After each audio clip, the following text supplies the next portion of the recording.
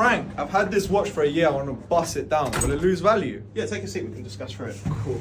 So what's the date? Just 41 Wimbledon. Yeah. Yes, so it's a nice watch. Wimbledon dial is very popular. We could definitely add diamonds to it. I mean, it's going to cost you a good few grand. I mean, in terms of it going up, I mean, you're going to spend a lot of money on it. But when it comes to resale, unfortunately, when you start to put aftermarket diamonds onto a watch, the resale is not going to be there. So you have to be absolutely sure that it's what you want to do and it's what you're going to keep, because all that money you've put into it, of putting the diamonds in, when you come to sell it to me or to someone else, you know, you are going to lose that money. But if you like it and you want to do it, it's definitely something we can do. It's really just a personal preference thing. But yeah, I want to make you aware from the outset that, you know, you might lose a bit. How much will it cost to add diamonds to it? Was there like different types of diamonds I could put on it and stuff like that? A few different options. I mean, there's different price points because we can do it to more of a budgetary thing. You can go for the sort of the classic, the standard setting. It's probably going to cost probably 6,000-ish, 7,000. Or what's a lot more popular these days is honeycomb or flower setting, where they're all in individual rows and it looks a lot more packed in, so it sort of has a lot more shine to the watch. That's probably about 8,000 to 9,000 if you're using VS stones. You can either get like a 2-row bezel or you can get big diamond bezel. So I mean, I'll have to get you a quote on exactly what you want. But if you had a budget in mind,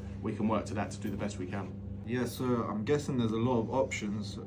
How long will it take to get it done? Let's say if I wanted to do the dial and the bezel. Just the dial and the bezel could be done in about 10 days. 10 days for the dial and the bezel. What about the whole watch? We could get that done in like 2-3 weeks for you. So just because, to be honest, I just like wearing the watches. I don't really like look at the prices and stuff like that. But so how much is this watch going for now if I was just to sell it as this is? I mean, we've got the same one in the window. We're asking 9,350 for it.